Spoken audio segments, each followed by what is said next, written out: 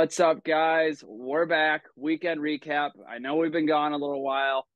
Drew Blogs in the house. Bo Bassett are on the way home from grade school states. This episode, again, brought to you by Cauliflower Combat. Go check those guys out. Make sure you use code DrewBlogs, all one word. Get you 10% off your next purchase. I think they're even doing free shipping right now. So let's just jump right into it, man. How have you been? It's been a couple weeks since we last talked.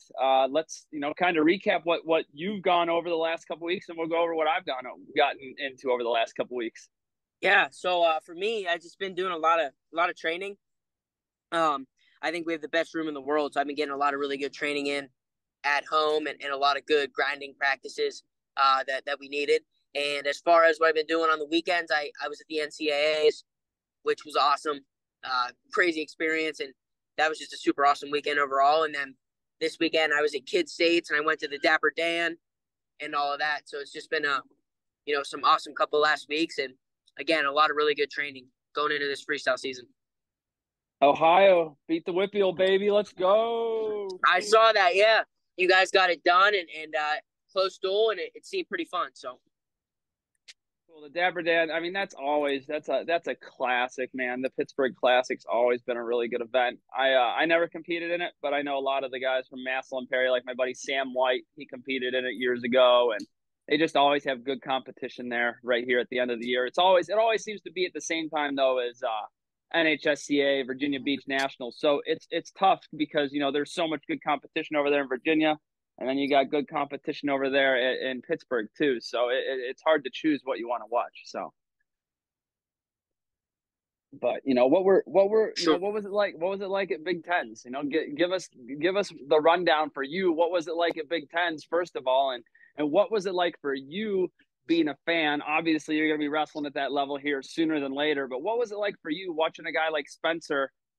Take a tough loss like that in the semifinals. I'm sure you Right. can kind of relate to some of the things that maybe he was going through, because there have been times where you've taken a loss where the people are cheering, the people like I think people just get excited to see the best guys lose. Maybe it's not that they want to see him lose, but they just want to see good competition. But then there are the people that do want to see a guy like Spencer lose. And then when his mom's heartbroken, and of course she probably didn't maybe do the best, look the best on national television. But how is she supposed to act? The cameras are on her. So that's a rough moment.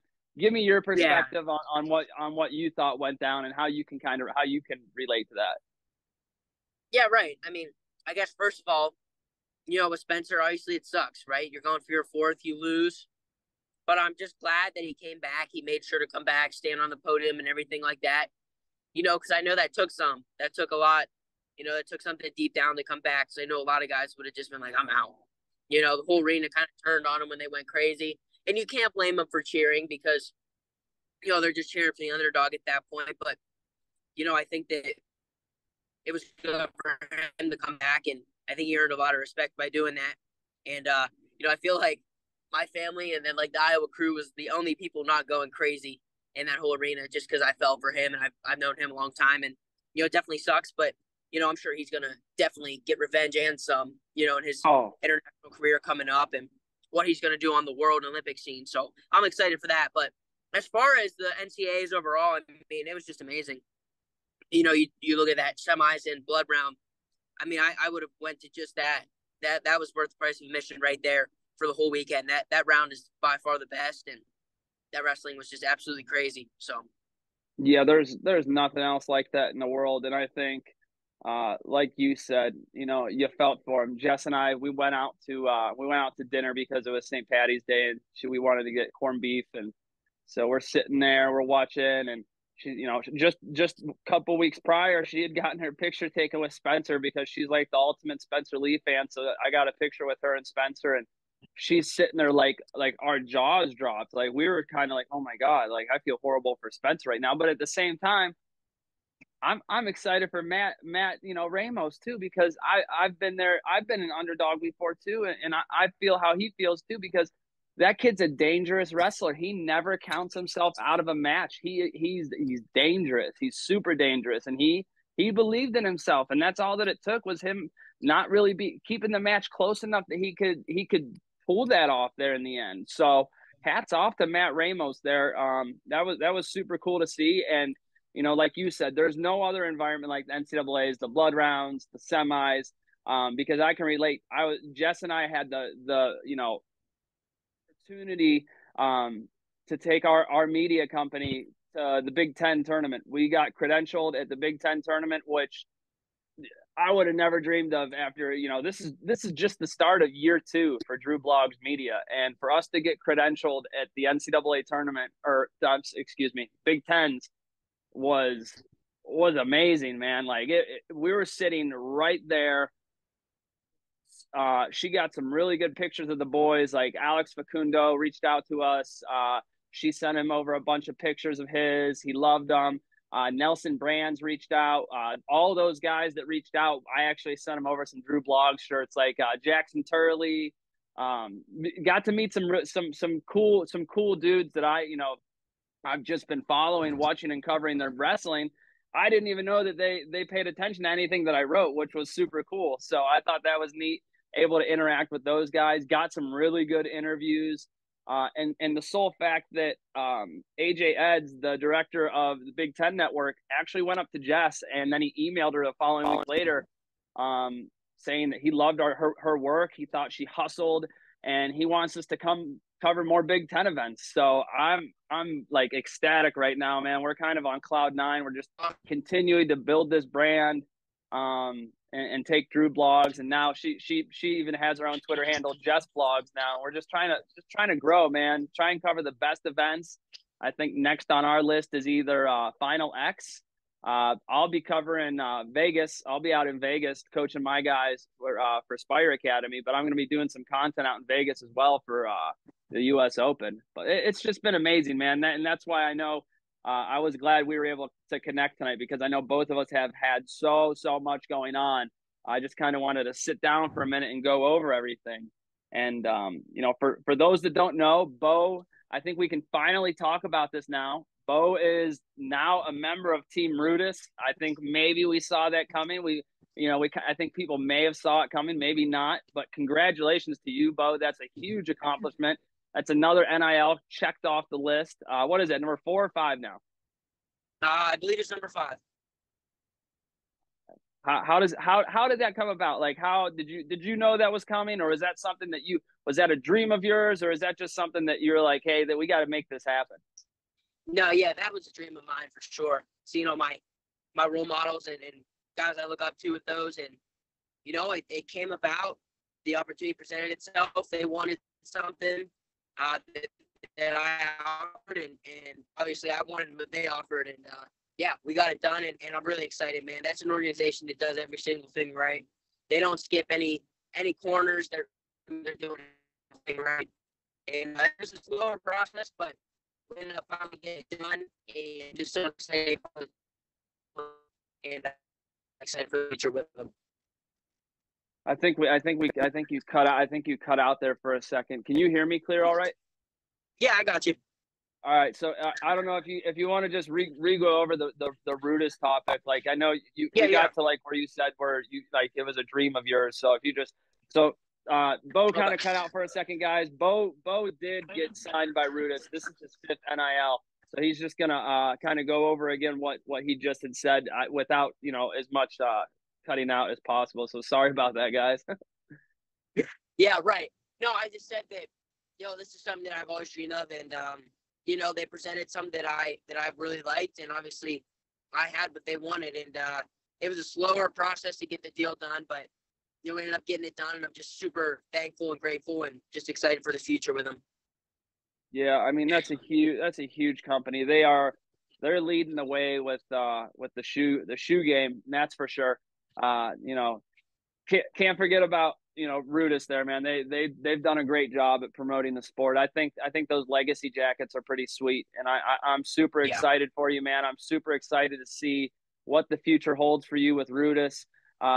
I was hoping we were going to get you on Team Cauliflower, but we already got a couple of your teammates, so I think everybody's evenly set across the board. So we may be competitors, but you're still my boy. So Yeah.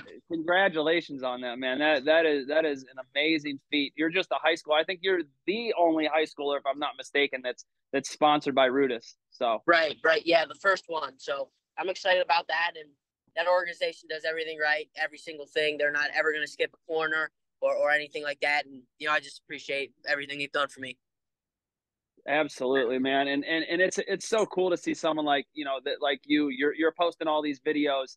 Do you ever get tired of doing any of these, these Sunday circuits, the Technique Tuesday is and today you didn't have to be at, youth state, but is this part of you branding yourself and making your face, showing your face to the youth and giving back because of what was given to you, or is this just something that you want to do?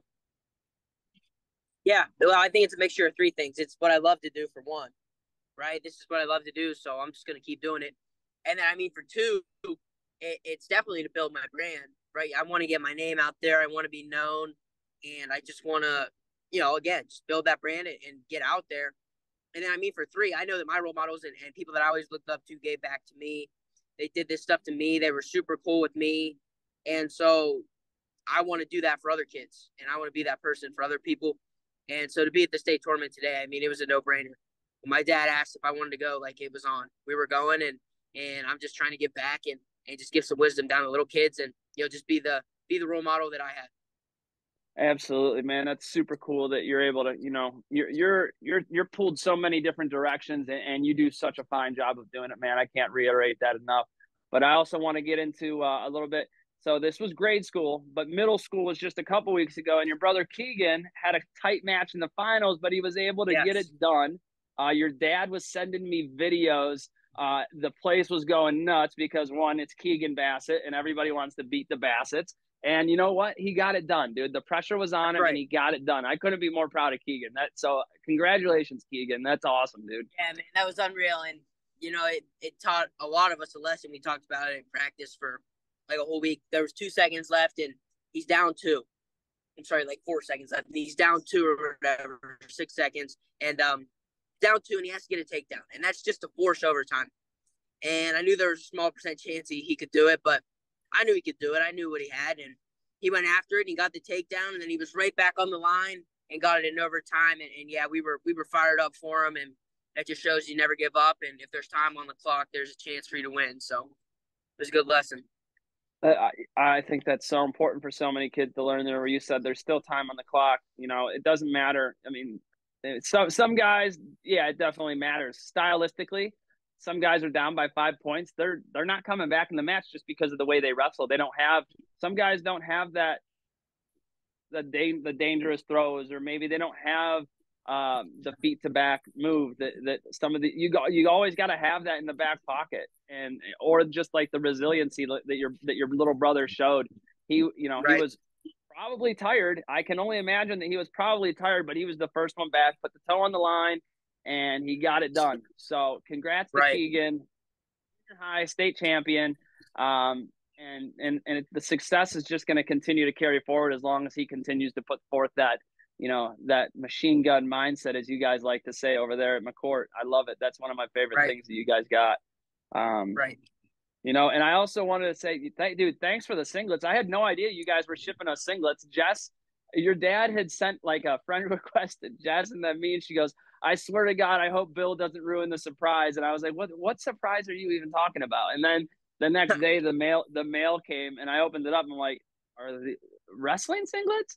So we're gonna get those framed. We're gonna get those hung up on the office wall back here. So thanks, dude. I'm super stoked. Those are sweet. Yeah,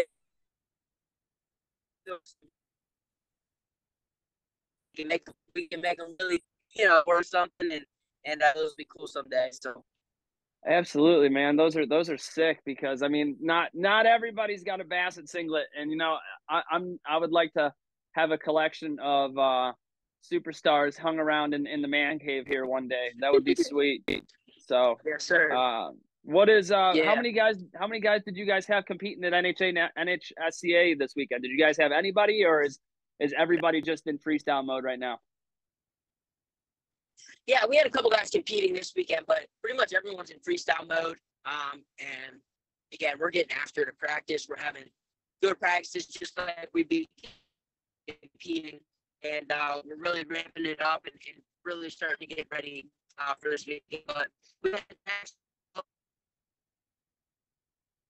and so, and that's awesome. He's a guy who's really coming along and starting to make a name for himself. So I'm really proud.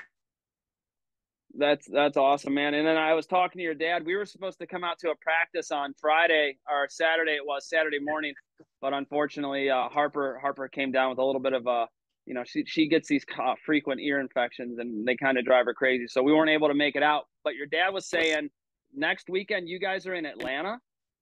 What is it? The Elite Eight duels or something like that? Yeah, Elite Eight duels. There's a lot of really talented guys in my weight, and I'm really excited for it. And it's gonna be fun. First freestyle competition of the whole year. So. Oh, so it is freestyle. This is freestyle, and then what dual team will you be representing there? Yeah, I'm on Dynasty. All the teams in this event are pretty much all made up from around the country, and like I said, I'm gonna have some really tough guys, and I'm sure the rosters will be coming out here soon. But it's gonna be fun. There'll be hopefully some good matches, and I'm excited for the challenge. That's super cool, man. And for those of you that were wondering if this was folk style or freestyle, you heard it there. It's going to be freestyle, and then from there, I think we're going to come out the week that you guys get back from Atlanta. Jess and I are going to get a hotel. We're going to come film some practices for you guys during the week or during the end of the week. So I can't wait for that. I'm super, super excited. We didn't realize, I don't think we also didn't realize that you guys were like 4 hours away from us. I thought we were a little bit closer, but it's still doable. We drive 6 hours to Cincinnati, so 4 hours is nothing for us. Yeah. Yeah, closer, and that's awesome. Can't wait till you guys come out. The week after, I think we have like our qualifier that weekend, so it'd be a perfect week to come out and get some film. Yeah, absolutely. And you guys are going to go to Vegas, right? You're going to be out there for U17s? Oh, heck yeah. Yeah, we'll be in Vegas. That's what we're getting ready for. I guess that's the Super Bowl of this year, and we're really ready and excited for it. It's the Super Bowl of our freestyle season, and we're going all in.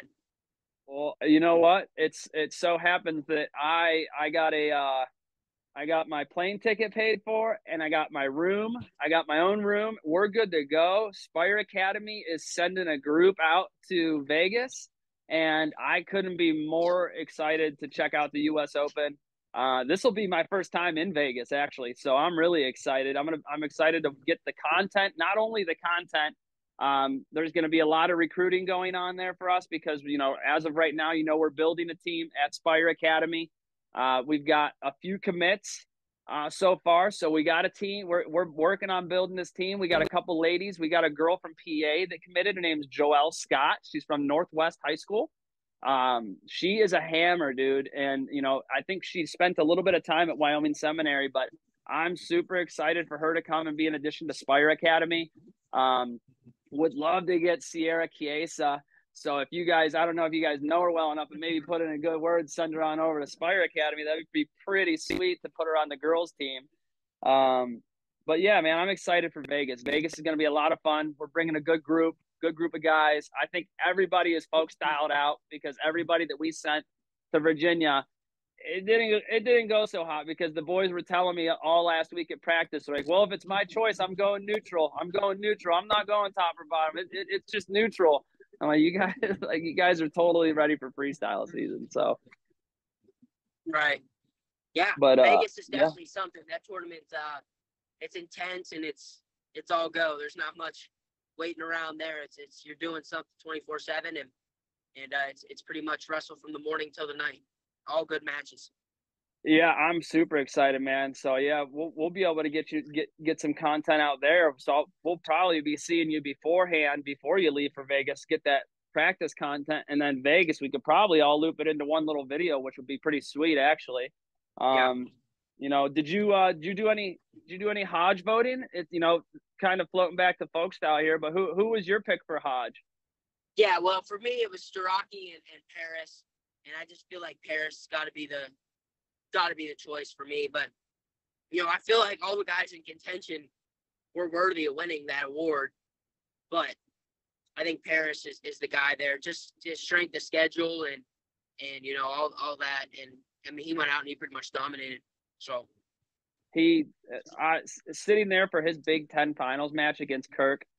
The fifth place match was open, so I was right there watching him in overtime. For one, I think the stall call was a little bit of favoritism, but he persevered and he literally trucked Kirk over, and I've never seen anybody do that.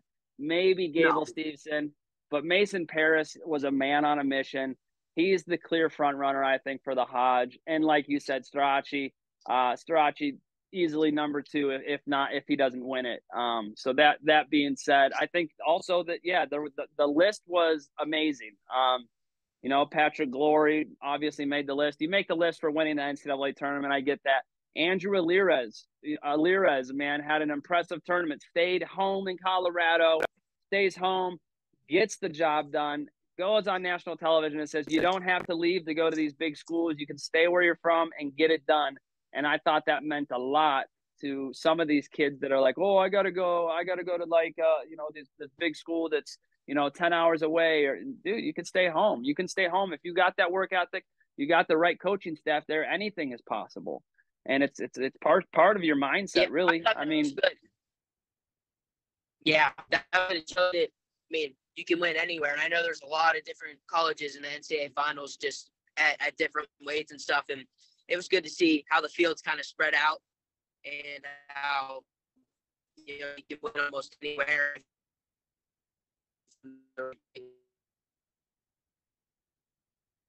Yeah, and then of course Pitt, you guys got Nino Bonacorsi. Bonacorsi gets it done for University of Pittsburgh. How's it feel? I mean, you guys are Pitt fans. I know you guys love Pitt. Nino Bonacorsi looked. I mean, he arguably outside, I think, of Mason Paris and Strachey, I think Nino Bonacorsi's right up there with those two. For one, he went undefeated, his strength of schedule, and he had such a tough weight class. 197 pounds was loaded.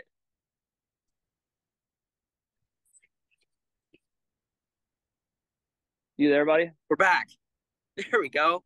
All right. Yeah, we're back. Okay. So I'm going in and out here. You're good, dude. You're good. I said so. Besides Mason Paris and Strachey, I said I think my vote outside of those two, if I didn't have those two, it would be Nino Bonacorsi all day long. University of Pitt, undefeated, 197 pounds. It was a stacked weight class. I don't think anybody had a clue of what was going to happen. His strength of schedule is up there with anybody. Pitt does not shy away from competition. They wrestle the best of the best. And the kid went undefeated all year long. And he's an NCAA runner-up. Didn't do so well last year, but he comes back this year undefeated and then wins the whole thing. I think he's also got to be a front runner. I think he kind of got overshadowed, frankly, because of Strachey and Paris. Yeah, I think so too. The dude's a hometown hero. I saw him the last 2 days. He was at Dapper Dan. He got recognized there, and he's just such a cool dude. It seems, and then I saw him today again at the Kid States, and it was cool. It was in his home college, actually, where Pitt wrestles is where they had states today, and it was awesome.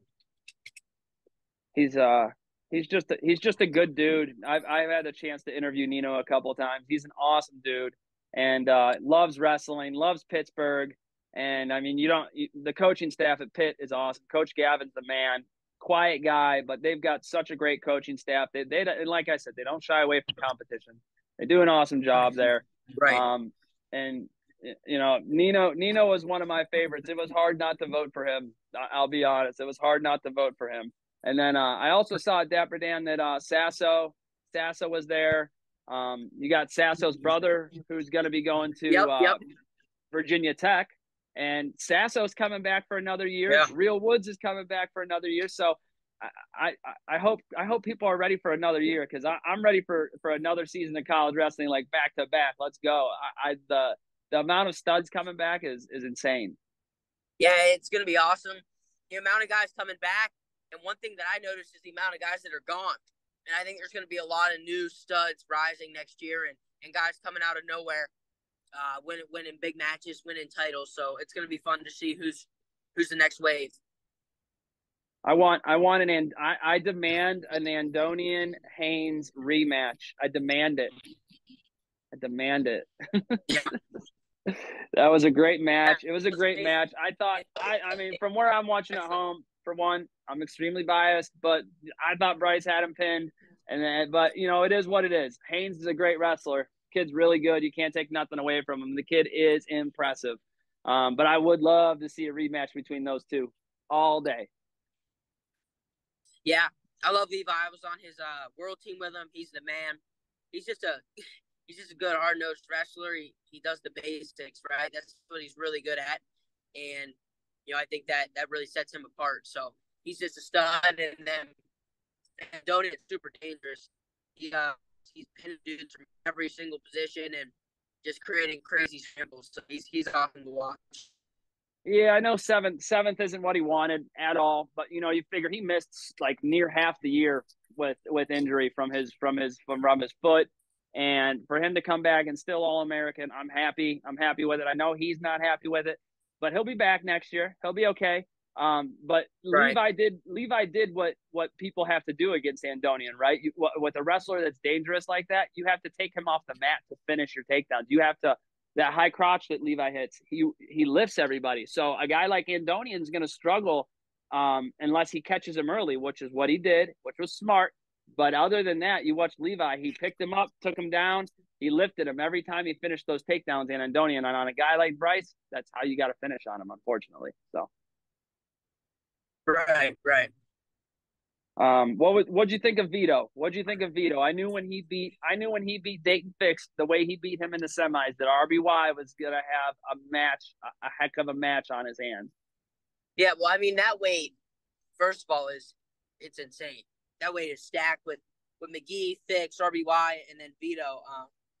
Them dudes are crazy good, and Vito showed out. I mean, he showed that he's for real, and his speed was crazy. I've never seen him that quick before. And he was on at the end for sure, and to put two wins like that together is really impressive, and he deserves it. So that's awesome. I mean, it's how I'm not saying RBY is slow, but Vito made RBY look slower than what he really is. I mean, that's hard to do. That's how good Right. Vito was. Vito was on fire, man. That may be the best I've ever seen him wrestle. And now it's freestyle time, Yeah. and we all know Yeah. how good he is at freestyle. Right. Yeah, I So, think that's the best I've ever seen him wrestle, and like you said, freestyle is his better sport. He says so. It'll be interesting. so I got one more. I got one more topic that I want to touch on here before we wrap up. Um, you and your family know, as anybody does, when you start to build and build some success for yourself or for your company or whatever it may be, it always seems that there are people out there that want to say nasty things, that want to tear you down. They want to bring you down to where they're at.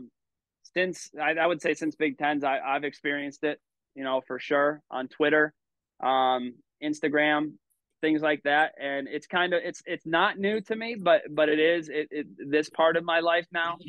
Being gonna be 33, I didn't think that I'd still have to be dealing with things like that. So how does somebody like yourself, how do you guys deal with the, I guess you could call them haters, but I mean, honestly, I try not to pay any attention to them. But, how do you guys deal with them? Yeah. Well, I try not to even read that stuff, and if I see it, I just get rid of it right away. And for me, I know that there's probably even more people who appreciate what I'm doing or like what I'm doing and are talking good about me than these guys that are talking bad. And I like to think that these guys who are talking bad on me, hopefully I'll do like way more than they ever do, and because of their hate, that can motivate me to just do greater things and just kind of blow them out of the water type deal. And for me, it always seems like the guys that are hating are below you, and you never see guys above you hating, and so I think we use as motivation, and again, I try to stay away from it. Absolutely, man. Absolutely. I just wanted to ask that because I know there are other people out there that, their kids, even at last week's junior high state tournament, there was a kid I think he had been held back, but you got parents yelling from the stands like, "Oh, how old is he? 19?" and things like that. It's just like let the kid go out there and wrestle, let him prove it on the mat. Right. Right. And these are like grown adults saying these things to kids. Like I would rather them say it to me than anything. But at the same time, I don't want people saying things to me and my family either, because I've got, I pretty much share most of my life on social media. I between me, Jess, Harper, Chase, our whole family is involved in this, and sometimes it's hard to not engage with somebody that says something nasty about your family. You want to rip their head off, but I've been Yeah. doing a little bit better about trying to just not engage with that, man, and try and just move forward. We've got a good thing going, and I think it's best to just keep pushing and moving forward at that. So with that, I think we're gonna close. I think I think it was great to catch up again, man. I'm glad we were able to get number 6 in. It's been a while. We were on a roll there for a minute, and then just boom, and Big Tens happened, and it was just one thing after the Yeah. next. We've been super busy. We kind of Right. touched over everything. I think NCAA's, Big Tens, Dapper Dan, you signing with Rudis. Some of the featured matchups at NCAA's. Your plans for Vegas. I think we touched over a lot of good stuff, and I think, folks, you guys got to stay tuned over the next couple of weeks. We're going to find our way when Bo and them are back from Atlanta. Jess Blogs and myself, we will be out in Johnstown covering some practices. Hopefully, the whole gang is there, and we're going to get some good content before Spire and myself head out to Vegas to watch these guys compete and for my guys to compete. So until next time, guys, go check out Cauliflower Combat merch. Drew Blogs is the code. Bo, you got anything else for anybody? No, I appreciate it. I'm really excited for the next month. It's gonna be fun. A lot of big times coming, big weekends, and we're excited for it.